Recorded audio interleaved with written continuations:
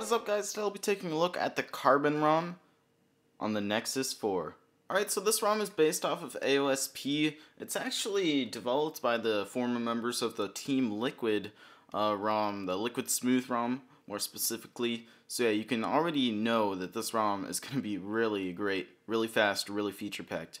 But yeah, let's go ahead and get started. It doesn't come with this wallpaper by default. I actually had to download it, put it on there, but they do have an extras page, which I'll link to in the description below. But yeah, guys, let's go ahead and hop into settings. This ROM is just so smooth, guys. I just really want to stress that out to you guys. If you're looking for a really feature-packed, right there, as you can see, ROM with like awesome speed, then this is the ROM for you. Hands down, this is the fastest ROM that I've ever used. So yeah, let's hop into interface. As you can see, we have carrier label. So basically you can just edit the little label that'll show up right there. Right there it says T-Mobile. But you can edit that, and I think it'll edit your lock screen too. Notification drawer style, so you can edit that. So let's say you want to make it a little transparent. You can see there that it's a little transparent. I don't know if you can see that on camera. But yeah, I made it a little transparent. But I'll keep that at 10%. Notification shortcuts, I actually found these really cool. I already have one applied, so when we go and turn it on, you can see here that when we go to our notifications, I have little sound settings. Click on that and it brings me straight to it. So that is pretty cool. What's also really cool is that you have Pi controls. Now this is a major part of the Paranoid Android ROM that I'm starting to see all the other ROMs sort of bring into. And Pi controls, you can just enable it right there. And then bam, you should be able to use Pi. I think I have to enable expanded desktop, so we'll get to that later. But yeah, you can also have a recents RAM bar, so that's pretty cool.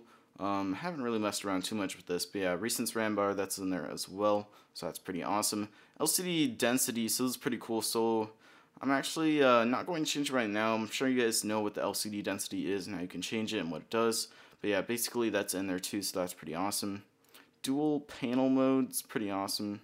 Let's go ahead and enable that. Alright, so I went ahead and rebooted my phone, and this is the dual panel mode. This is pretty awesome because it basically gives you a sort of a Paranoid Android style or a Nexus 7 style settings menu. So this is pretty awesome. I don't know if it changes in Gmail. Let's go ahead and check really quick. And no, it does not. So yeah, let's go ahead and go back to our settings here. And then, yeah, let's go back to our interface. And yeah, it's pretty cool. So you can see dual panel mode, that's what I just applied to make it look like this. So that is like a major selling point of this ROM. And then you get expose. Expose is basically just to edit the DPI, pretty much the UI layout of all your apps and stuff. So it pretty much does have a lot of Paranoid Android functionality built into here. Sort of Paranoid Android-esque. Not like exactly the same, but very similar. So yeah, you can do the expose settings. I'm not going to get into that because it warns you that some stuff could go wrong and use them at your own risk. But yeah, what's really great about this ROM is I can have CRT screen off animation. So basically, you apply this, there you have it. Now, I personally don't like it, so I can turn it off, and then bam, it's not there. So I really like that. That's probably one of the major reasons why I'm going to keep using this ROM, and basically it's just so fast. That's why I'm also going to keep it. But yeah, on top of the lock screen, you get all your shortcuts, all your shortcut icons. A lot of lock screen stuff is stressed about this ROM, so if you're a lock screen kind of guy, you like to edit your lock screen, then you got lots of options in here. Your standard navigation bar settings. You actually have the menu arrow down, so when you're typing, you can like press an arrow and it'll go down. So that's pretty awesome. You also get performance control, so if you're into overclocking, underclocking, whatever, then you can go ahead and mess with those. What's also really cool is that you have the power menu. So let's say you want to add screenshot to your power menu. Just hold down power, take a screenshot, and then bam, it's pretty awesome. As you can see, we also have the power widget. So we go and enable that, and we have a little power widget right up here. It's pretty awesome. You can edit like the order, the button order, pretty much whatever buttons you want. So let's say you want close drawer toggle, you click it, and then it closes it. Click it and close it. So that's pretty awesome. You can also hide the scroll bar, have haptic feedback, so that is pretty cool. And then the quick settings is pretty much this right here. Get to that, or like drag down with 2 fingers, so that's pretty awesome. But yeah, let's go ahead and enable some toggles. So let's say you want a GPS quick settings toggle, go and close that. Go ahead and scroll down, and you can see here that we have a little GPS toggle.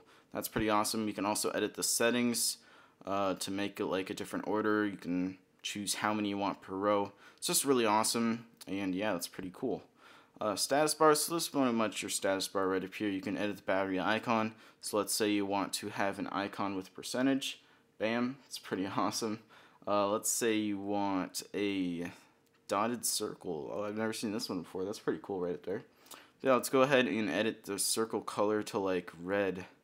That is pretty awesome. Alright, let's go ahead and keep it standard ICS. Is there a way to go to standard? There we go. Alright, you can also reset them if you like jack them all up and you just want to reset them, so that's pretty cool. Battery bar location, so let's say I want to make it, oh, so this is the battery bar, so we got to enable this first, so let's go ahead and have it to our status bar. As you can see, it just showed up right there. We can edit the DP of it. Not sure what that stands for actually. Charging animation, and you can choose the alignment, so that's pretty awesome. But for now, I don't think I'm going to have a status bar, so I'm going to hide that. Alright, so let's go to our theme chooser. This is basically just like themes that you can download from the Play Store, just install like an APK, install it, and then you can apply it through here. That's pretty awesome. And yeah, that's about it. And the interface settings, really feature packed. I'm really liking it. Yeah, it's pretty awesome. As you can see, we have like a little change up on icons right here. It's pretty cool.